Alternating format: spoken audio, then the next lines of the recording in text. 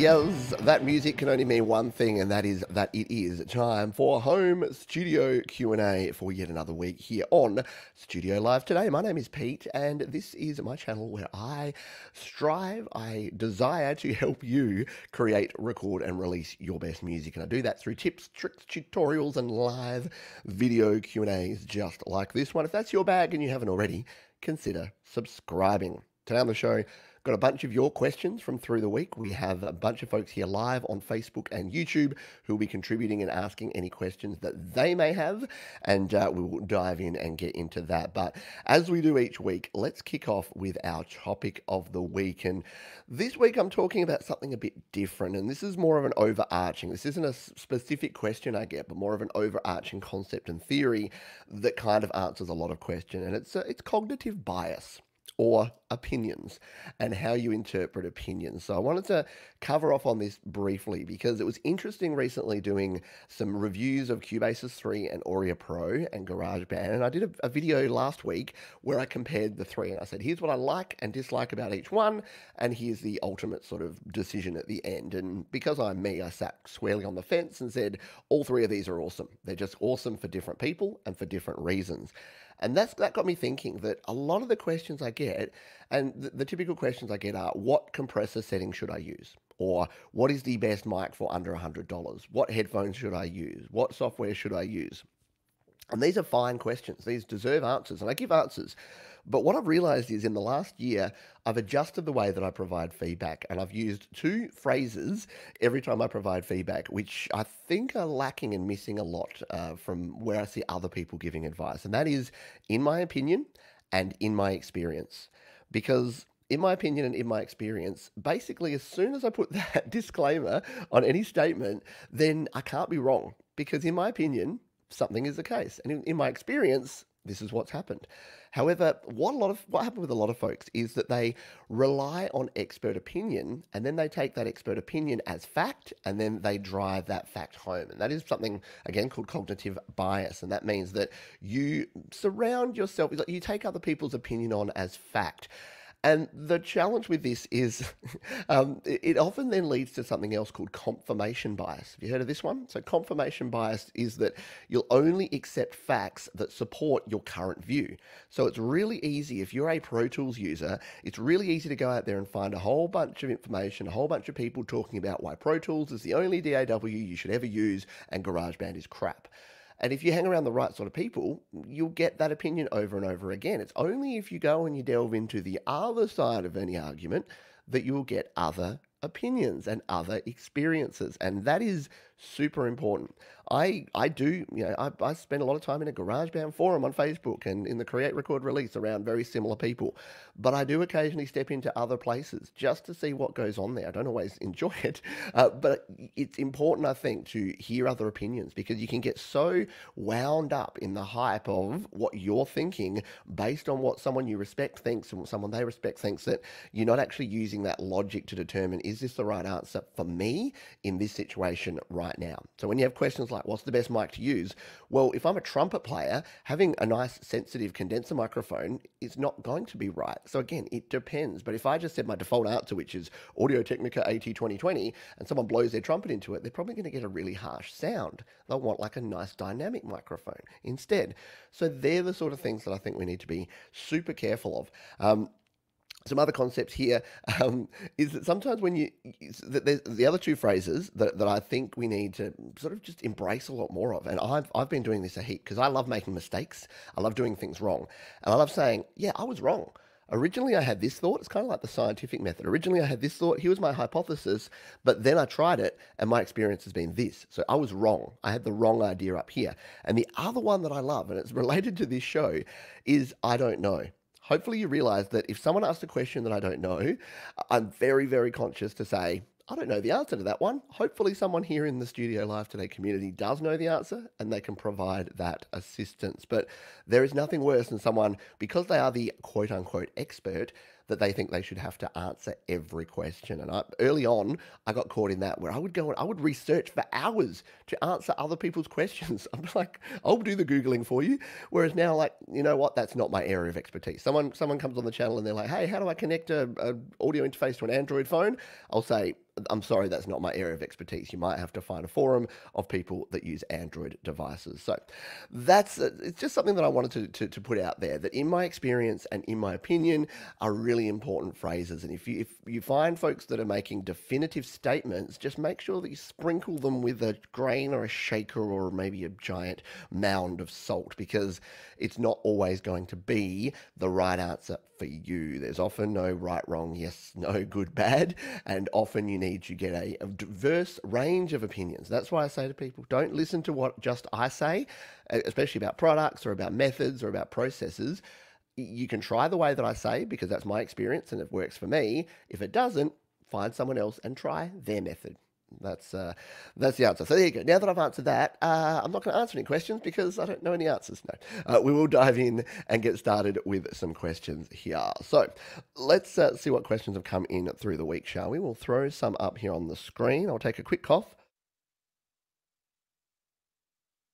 Excuse me, and we'll get stuck into this. So. I've done videos about cleaning your audio, about reducing hiss and rumble and other noises. And a question I get often is like this one from Voice Sync, which is, can it remove click noise on audio? Now, I get asked this a lot, and usually what it's caused by is that when there's a click noise, is people that are editing together. So if you're editing sounds together, often where that split point is, you'll get a sort of click sound.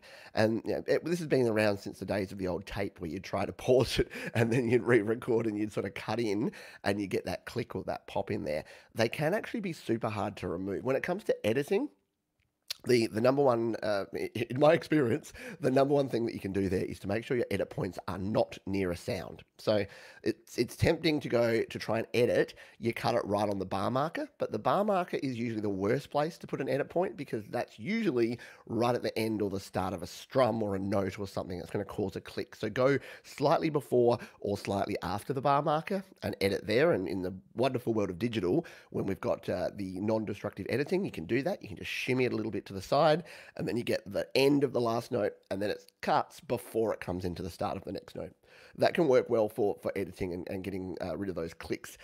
If the click is just there because something else went wrong in the recording, they can be hard to remove. You can try something like Brusfri, Brusfri. It is the best noise remover plugin, but the problem with Brusfri is it actually samples your background noise and then it will turn down those frequencies of the background noise. So that's great for hiss and rumble and things like that.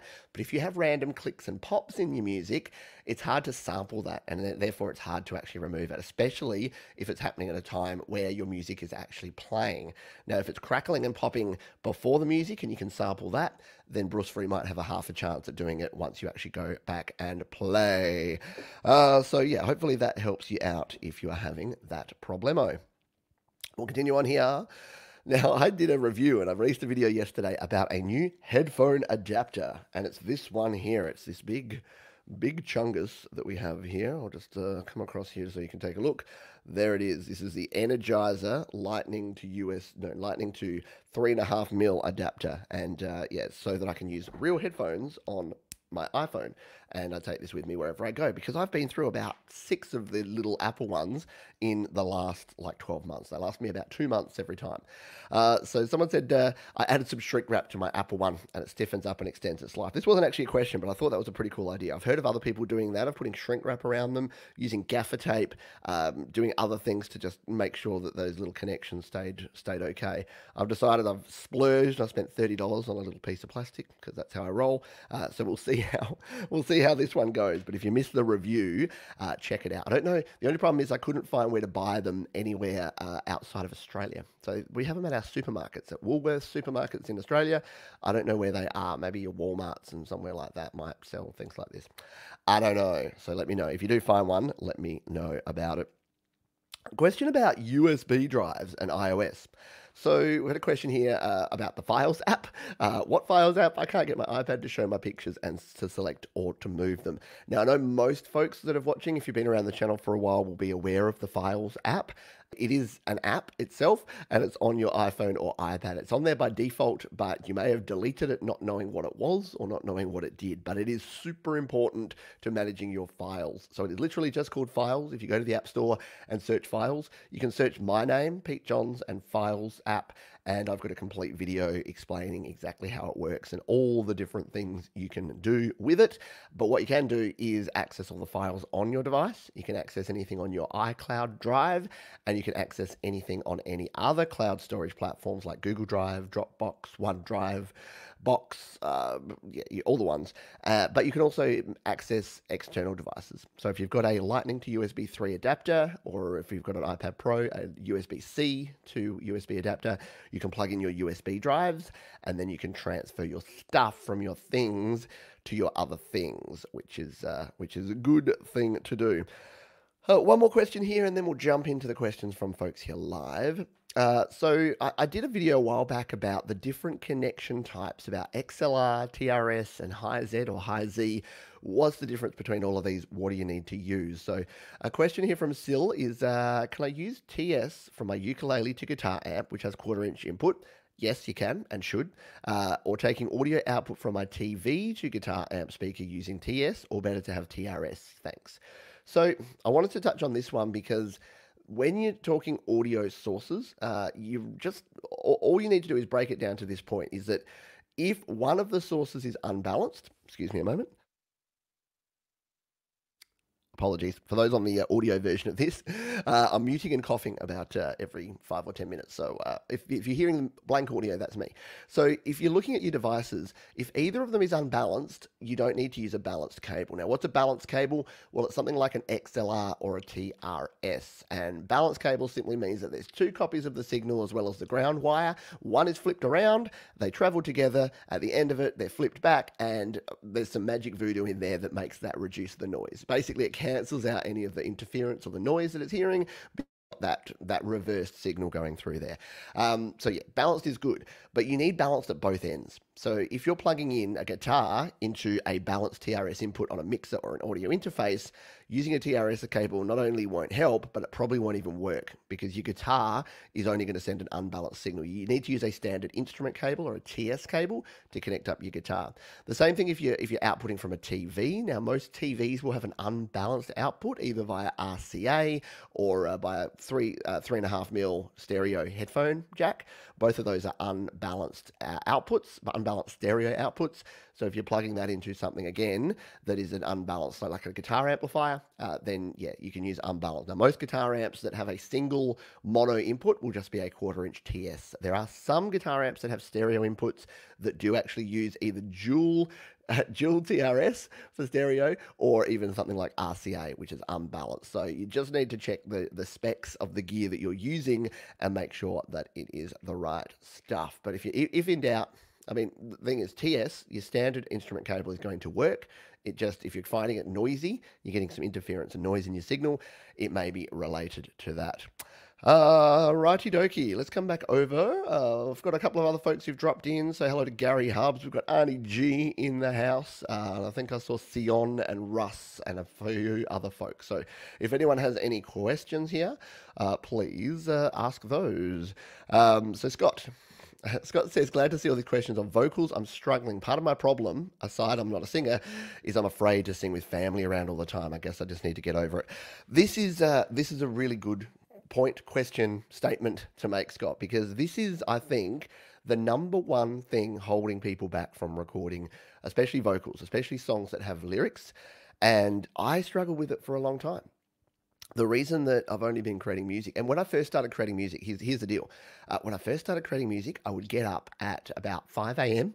I would come downstairs really quietly, and I would sneak into the built-in robe, like the wardrobe, the cupboard here, just next to the studio, and I would very quietly sing into my condenser microphone on my iPad. And as soon as I heard the immediate stirrings of anyone in the house, I would stop and I would come out, and they'd be like, what are you doing? I'd be like, nothing at all. Because again, it can be really self-conscious, especially if you're doubting your own abilities. It can be really daunting, and you can be really self-conscious to do that. How did I go from there to being the big loudmouth that I don't care what people do? Well, it's like anything in life. I didn't flick a switch. I didn't go from feeling it to not feeling it. But it's about repetition. It's about continuing to do it. And what I realized was I'm not actually a that bad singer. I can actually sing decently, and I shouldn't be ashamed of what I do. And you know what? My family don't care. there's the real thing. There's the real rub. There's basically two people. There's the people that won't care because they love you anyway, and they don't care what you do. They want you to be happy. And anyone that doesn't, yeah, the problem sits more with them than with you. So basically, it doesn't matter. And the other thing I'll say to that is we as usually as creative types and usually as introverted types, like most of us are, not everyone's different, but most of us are creative, we are self-conscious, and we are slightly introverted. We think other people are thinking and worrying about things the same level we are. They're simply not. They're not at all.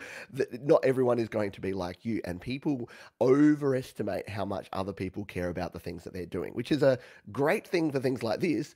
A little bit of a worry for some of the selfish behaviour we see in society in general, because it's pretty clear that people are looking out for number one. But the positive of this is that people aren't actually sitting around thinking about you or wondering what you're doing or judging you anywhere near as much as you probably think. Sorry, I got off on a bit of a rant on that one, but it's something close to my heart because I was there. I went through it. I still go through it. There's times now where like my kids and my wife will be getting ready and they'll be sitting there, and when I started doing this, I'm talking to a camera. Like I know there's people, I know I'm talking to people, but it's still pretty weird and daunting to do that. And I'll be like flailing around and getting into a passionate rant like this, knowing that someone's standing the other side of the door. That does take a while to get used to, but it's repetition. Once you get used to it, that muscle memory kicks in, and then you just do it, and you just don't care. You realize that it's something you want to do, you just do it. Question, Ruru. That's a very cool name, Ruru. If I want to add some singing to my song but I can't sing, how can I make my voice sound good? Good question. How do you make your voice sound good? Practice. Practice does make progress with any of these sort of things. So if you are struggling and if you want to sound better, practicing your craft is a good thing to do. You can take singing lessons. You can go to YouTube channels online that talk about singing. Here's the thing. Most people have the ability to learn how to hit notes, and that's really all that singing is. Because you don't need to sing like your favorite singer. You don't need to sing like someone else. You just need to find the way that you sing and then practice and enhance that until it's the best that it can be. I don't really believe I think I've read some studies. There's about 2% of people that are so tone deaf that they can't actually enjoy and appreciate music. The other 98, 99% of us are absolutely fine. And I think they've done studies that you can still train yourself to do that, to sing and to hit notes if you try to. So it is less about having that, the God-given ability and the talent to be able to do it. That obviously helps if you have natural talent. If you don't, you just have to work a little harder. It's like your studies and your schoolwork. Some people naturally can just sort of fall over the line and get things done because they just pick things up. Other people have to grind it out and just try really hard. Either way, practice. I know that's a pretty sort of standard answer to say, just keep practicing, but definitely it. Hey Pete, I want to write a song, but I only know E minor and A sustain too. Any advice for me? Is it going to be practice again? Yeah. Look, it's hard when you're playing the guitar. My advice is use some loops. Use GarageBand and the virtual keyboard to play some other chords. Use some pitch shifting and time shifting to take your E minor and bring it up to an F minor. Like there's different and creative ways to do that. And then just again same answer. Start going to some guitar channels online. Learn yourself a C chord. Learn yourself a D chord. Learn yourself a G chord. And then you're pretty much done. Use the caged method, CAGED. They're basically the 5 chord shape patterns that you need to know. Practice them over and over again. Do your 10,000 hours or at least a few hundred hours learning. And then, you'll be able to continue improving and getting better over time. So, or create something with E minor and A. Just do it. Let's have a look for a catalog of cognitive biases. Check out You Are Not So Smart. There you go. Got good advice there. So if you do want to learn, it's really fascinating stuff. The Dunning-Kruger effect is sort of a similar kind of thing. I love the psychology of these sort of things around opinions and biases. It's a lot of fun to learn about. And once you know about it, then you'll spot it in the world all the time, and you'll be like, wow, that person really just thinks that thing, and nothing is going to sway them. In fact, they're going to basically do that thing like the kids do. They put their fingers in their ears and go, la, la, la, la, la, can't hear you, can't hear you. That's kind of the way some folks behave. Anyway, we're getting way off track. Barry Smith, hello to you. If I was mixing my vocal, what software will give me a better mix to make my vocals sound good? Cubase 3 or Audio Pro? Either, both, depends. Yeah, this is again another one of those. It depends on you and your workflow and what you like. So neither are going to make things better, but there are ways to make. So, for instance, I when I mix a vocal, I do it pretty simply. So what I use on pretty much every vocal is a compressor, EQ, reverb, and delay, and occasionally some overdrive, just to add a bit of grit to the tone of my voice. So that's about it. Now, if I do that using the stock plugins in GarageBand, or the stock plugins in Cubase 3, or the stock plugins in Audio Pro, it's going to sound about the same. That they're doing the same things. Your compression, you set your attack, you release your threshold. Your reverb, you set your reverb space and your time. Your delay, you set the delay time and the spread. And then your overdrive, you set at what frequency and how much drive you want. So it's more about what you do with the things that you have, what software you're using, than the actual software itself. And again, in my opinion, in my experience, that's the way it is. Now, some people will say that the default built-in plugins that you have in Cubase and Auria are easier to use and therefore easier to get a high-quality sound than what you'd have to do in GarageBand. That may be their experience and that may be the case for them. I haven't experienced that because I've learned how to make my sounds the way I want them in GarageBand. So, yeah, that's probably my take on that one. Is it's not really better, but different. And that's the case with anything because, as I say, and I'm a broken record on this one, but it's digital audio. It's ones and zeros. It's not going to actually make a significant difference because if you're recording in with the same gear, the software platform is still taking those ones and zeros from your analog to digital converter and storing them as a digital audio file. It's what you then do in terms of processing and mixing and arranging and balancing and leveling that is going to turn that high quality input signal into a kick-ass song. So hopefully that helps explain things a little bit there. Let's see. I like this from Jade on the cognitive stuff. In my opinion, I only have an answer based on my experience. Other experiences may differ from mine, so keep making your own mistakes, and so will I. You got it. That's exactly it. Just keep making mistakes. Keep doing things keep trying things that may or may not work for you. It's absolutely fine if you try something and it doesn't work. You are one step closer to finding what will work. Every failure, every little thing that doesn't work for you, I could go and try and record a reggae song tomorrow. And I could find one of two things. I could find out that actually I really love reggae, and I make a really cool sound, or I could absolutely suck at it. But you know what? I'm not going to know until I try it. And if I take the opinion of someone that says, unless you have decades of experience mixing reggae, don't even think about making a reggae tune, well then, why would I do that? Why wouldn't I just try it for myself? That's their experience. They may just suck. Sorry.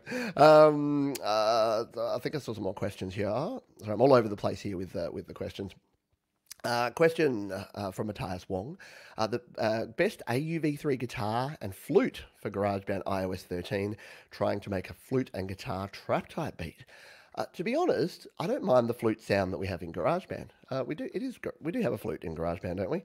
Under the other instruments in GarageBand, there is, I'm pretty sure, a flute sound. Let me just see. Do I have my GarageBand plugged in here?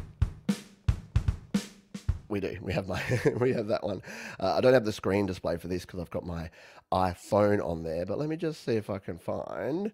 I'm pretty sure under keyboard and under more sounds. If we go to other keyboards, don't we have a flute in here? There's a kind of cool flute here.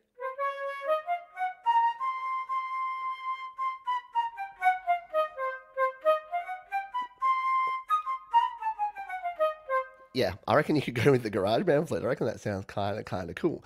What was the other thing? Guitar. Guitars are hard, to be honest. I would try and, if you're making a beat, I would try and find a guitar sample as opposed to actually trying to use a virtual guitar. The better beats that I've heard using guitars use a guitar loop, which is like a real guitar sample. So I would go to the GarageBand users Facebook group and tell people what you want. There might be someone there that loves playing their guitar and they make you the sort of guitar loop that you want, because the standard guitars, there are some good audio unit and VST guitar plugins for other platforms. AUV3, for whatever reason, I've just never found. Probably because they're usually really big plugins, but I've just never found anything. And as you know, if you've tried to use the guitars, let's just find one here. If you've tried to use the guitars here in GarageBand, it sounds like a MIDI guitar from the 1990s, which is nothing wrong with that if that's the vibe you're going for, but it just doesn't sound good. Mixed in with any beats, it just doesn't sound good, in my opinion. Say it with me, folks. Righty dokie, I'll see. I think I saw another couple of questions. Again, I'm scrolling up and down. I think I saw one from Amaracia, which I did. Here you are. The vocals in my song. A lot of vocal stuff today. I like it. The vocals in my my song right now are too loud, but the tiniest possible fraction quieter, and they're too quiet. How do I figure out what's going on and mix the right tracks to make it work? The answer to this, and I don't usually say the answer is one thing because again, it's my experience. But the answer in my experience when I've had this problem is either one of two things. You either need to turn the other instruments in your track down to make space for your vocal. If you're finding if you turn it up, it's too loud, you turn it down, it's too quiet, it's probably that your other instruments are overpowering it. So I'd turn down other instruments that are using the same frequency space. Actually, three things. Look at your EQ, because this can often be related to the EQ. Maybe your vocals are sitting in a particular range and other instruments are taking up that range as well. So you may need to, again, EQ other instruments down. So maybe don't turn them down, but go to the EQ and make some room in that sort of mid-range, mid to high frequencies to make room for your vocals. And the third and probably easiest one is compression. So compression can fix this sort of thing. And that's why I say if you've got a vocal you just turn up and it's too loud, if you add compression, because what it's doing is squashing down the peaks and then bringing everything else up level, it usually helps with that sort of thing because it makes the vocal sound at the right volume. Whereas if you turn it up, some parts may be too loud, some parts too quiet. If you turn it down, everything's too quiet, like it's not actually cutting through. So that's three tips that I would give there that you go away with to look at is volume of other instruments, EQ of your other tracks, and then compression on your vocals. I think if you look at those three things, you might be able to find a better balance. Question from Matthias, can you download a VST instrument from Safari to GarageBand iOS? No. Sorry, that's going to be a quick one. No, as I just mentioned, there are some cool VST plugins. It would be really lovely to have on your iPad or your iPhone. It doesn't work. There is no ability to put AUV3 on that one. Let's have a look. I'm just scrolling on up to see if we have any other questions. We'll have one final chance for you to ask any questions right at the end of the show. So if you do have a question and I've missed it, or you want to ask it again, then jump back. We've got one more here from Ted Jumadadi. Any tips on making GarageBand tunes sound less GarageBandy? Awkward, I know. Yeah, so there's a couple of things to do with that. To sprinkle in some third-party plugins can help. So one that I like to make it less GarageBandy, and yeah, I do know what you mean. I don't have the display up here, but there's a plugin that I love called the FAC Maxima. So if there's one plugin that you want to kind of just make your tracks punch, if you're like, this is a good song, but I think it could be a great song, and it's just not hitting. If you want a free version, Rough Rider 3 is a compressor that can really make your stuff punch through, can give you that punchy drums and bass and guitar and vocal tones that can just really kick through, or the FAC Maxima. It's about a $10, $15 plugin that can help as well. Outside of that, bringing in like real instruments can really help. Real sounds, found sounds, which is just going out with your phone and sampling some things. If you listen to some like folks like Billie Eilish and other folks that are creating music, and her brother, whose name escapes me, who's her producer, Phineas, maybe. Yeah, they talk all about this, that how they get the texture and the tone of it, and it doesn't just sound like 7 virtual instruments together, is that they're going to bring in different tones. And the way to do that is your own voice. So obviously adding voice and backing vocals and weird little just random oohs and ahs in your songs can really help sound less garage bandy. And then finding sounds. So I saw an interview with Billie Eilish where she was in Australia, of all places, and I don't know if you have this in other parts of the world, but for blind folks, we have at the pedestrian crossings, we have a sound. It goes beep, beep, beep. And then when the light goes green, the little man says walk, it goes beep. So she was listening to that and she's like, that's a cool sound. I want to put that sound in my song. Gets out her phone, records that down, brings it in, puts it in Logic, changes the pitch, gets it sitting nicely, and then beep, beep, beep, beep that's behind. That's like the rhythm and the sound that's behind a song. So I've done that before with bus sounds, birds. I did a song called For the Birds a couple of years ago, and I sampled bird sounds for that one. So there's different ways to make your song sound interesting, and just find the rhythms and melodies and sounds in nature or in your urban environment. I know it's a bit hard right now. Grab a pots and pans. Like, seriously, create yourself a weird percussion loop just using some pots and pans, and then tune it down an octave and just experiment and play with it. I think what makes things sound to the same, and the reason I hear some music and it's like, yeah, okay, you've used the nitro guitar on that one, and then you've used the slap bass loop that everyone has in GarageBand. Yeah, so if you're finding yourself sounding the same, use up and play with different sounds and bring in different sounds, and it should work for you. Carlo Maguire says, I want to use GarageBand as a pedal board for my guitar to then plug into an amp. Is there a way to do this? Maybe with iRig. What do you recommend? Yeah. So the easiest way is to use an iRig, the iRig HD or Pro series. I use the iRig Pro IO. It's a plug and play solution, plugs straight into the Lightning port or USB for if you've got a USB-C.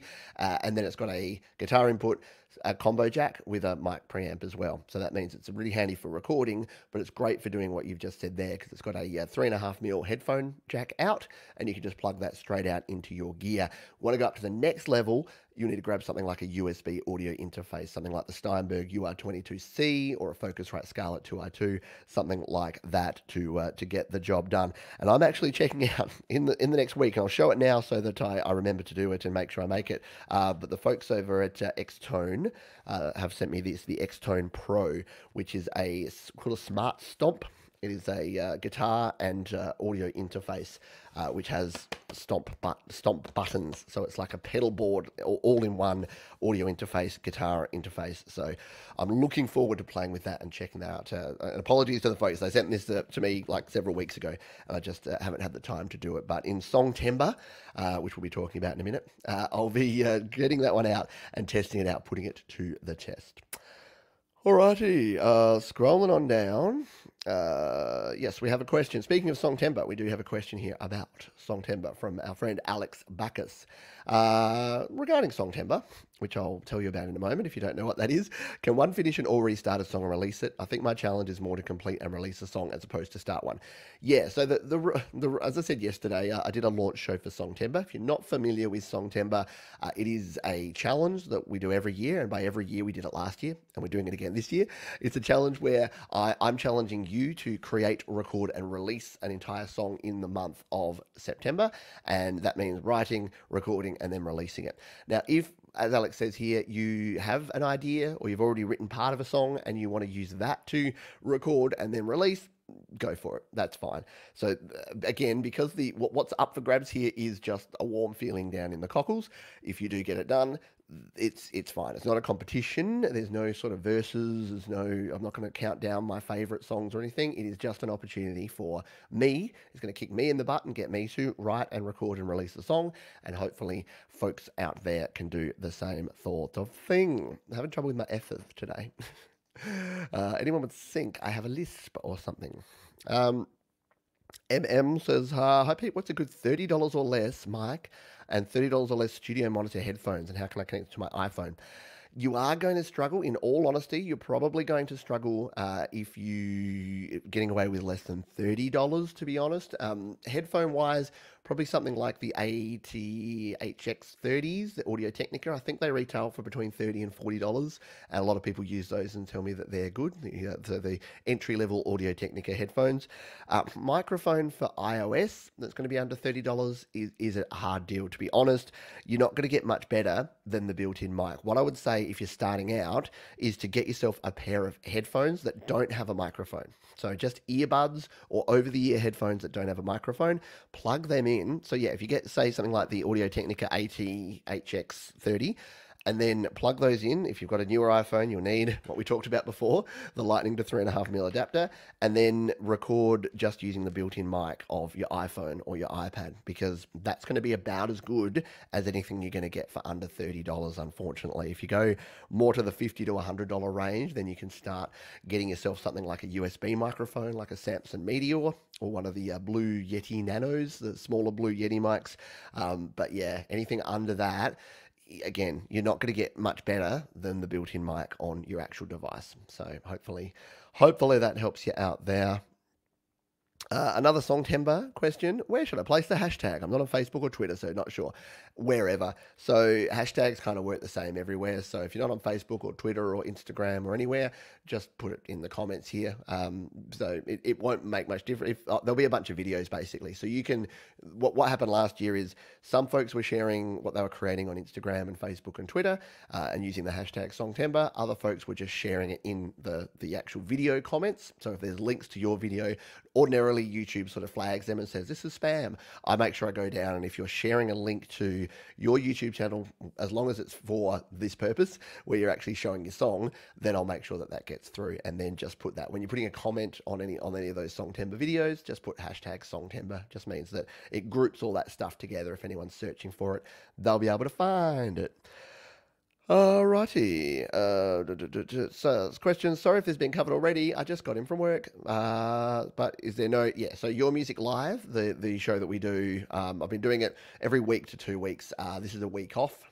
As you can probably tell, I've got a bit of a problem with my voice, and talking for 2 hours straight just wasn't on the cards yesterday. So we did a quick half-hour live show where we launched Songtember. So that was what we did instead of the Your Music Live. But we will be back with more Your Music Live in future weeks. Yeah, it's just around the timing of things that I need to be able to do, because it is a lot of commitment. I know it's a fun show and it's an easy show to do, because you think, oh, I just have to sit there and play music. But yeah, it's for 2 hours in the morning. It can be quite draining, and especially with my voice, it does take out of me when I've got a bit of a voice like this at the moment.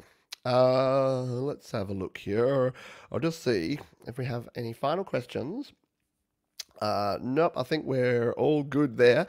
Let's jump on over to these questions, because we've got a couple more that we'll jump through here, and then we'll finish off here. So Michael McCarthy has a question. I have a problem. I have an iPad and an iRig like you have. I've imported a song, but when I'm recording the drums, the audio of the song is on the drum track when I play it back. Please help.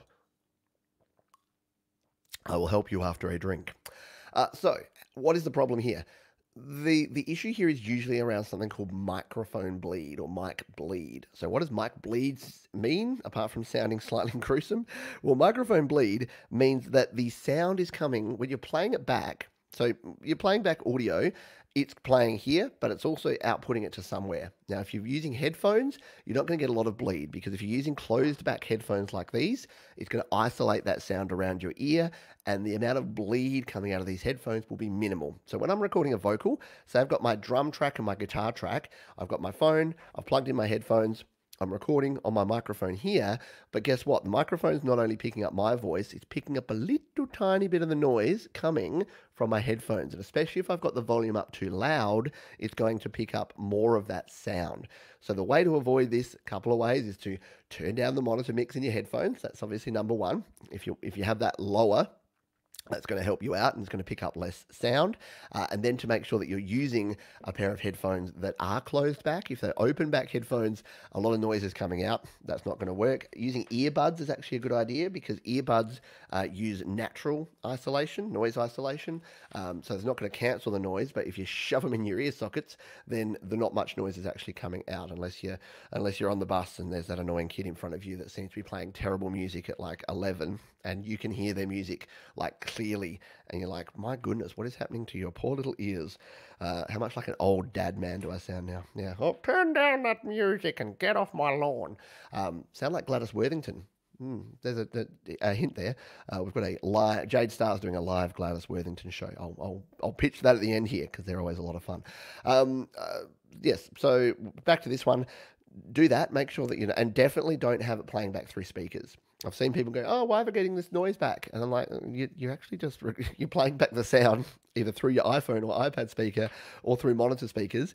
That's, of course, going to get in. So you do need to have isolation. The other thing is, if you get a little bit of that bleed, it's natural and it's fine, because you know what? It's just the track. And if you listen to multi-tracks of really famous recording artists, like old tracks of like the Beatles and other musicians, you'll hear that. They will definitely have some of that bleed in there, because that's just natural. That's just part of the recording process. So don't freak out too much. Don't worry too much about bleed, but that's generally what's going to cause that.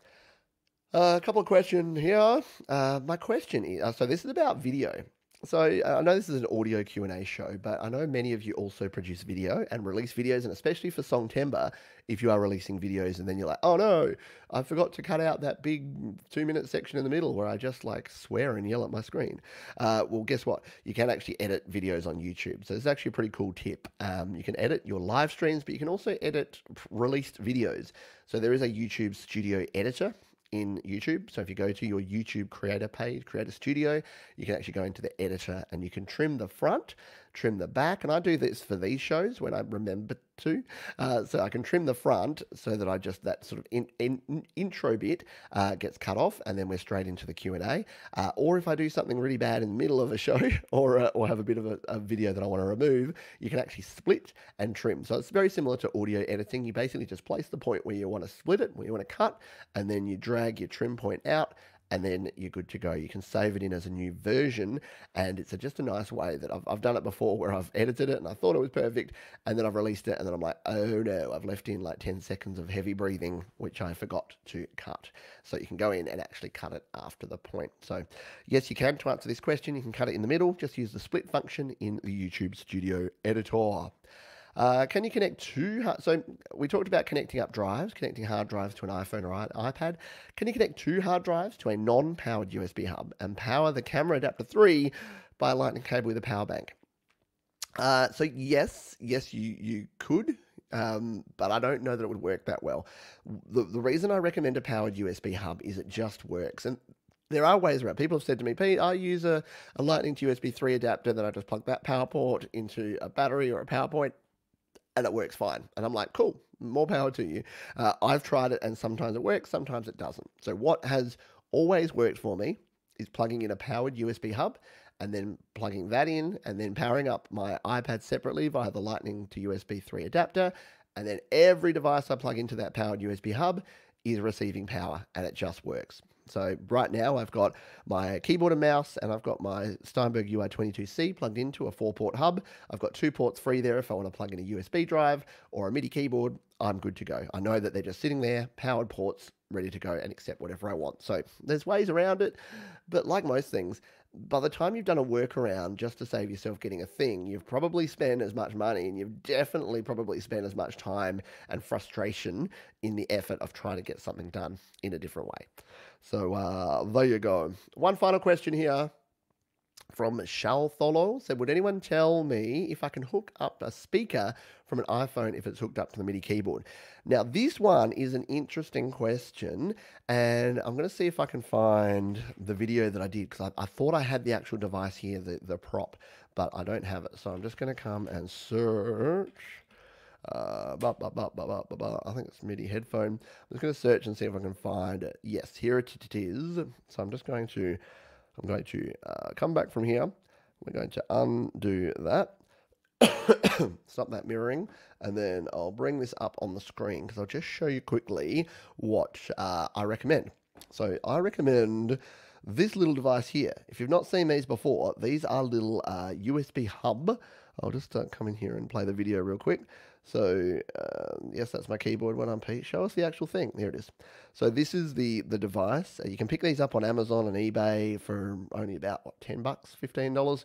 So you can see there they've got headphones jacks. They've actually got 3.5mm input and output, and then they've got 3 USB ports there. So connecting these up with your iPhone to your Lightning to USB adapter, and then plugging that into your MIDI keyboard, that actually works a treat, because you then get a headphone jack. Because the problem is, once you use your Lightning port, so unlike this, once you use your Lightning port for connecting up USB devices, you don't get any sound output. So if you're playing a MIDI keyboard and you can't monitor the sound, you need something like that. Now, a better quality way to go would be to use something we've talked about before, like an iRig or an actual audio interface. But if you want to do it on the cheap and you don't need the audio interface for anything else in particular, pause this video, then you can go ahead and use that. So if you search, all I searched there was Pete Johns MIDI headphone, and it found that for me. So you can do the same. You can find that and many other videos over on the channel.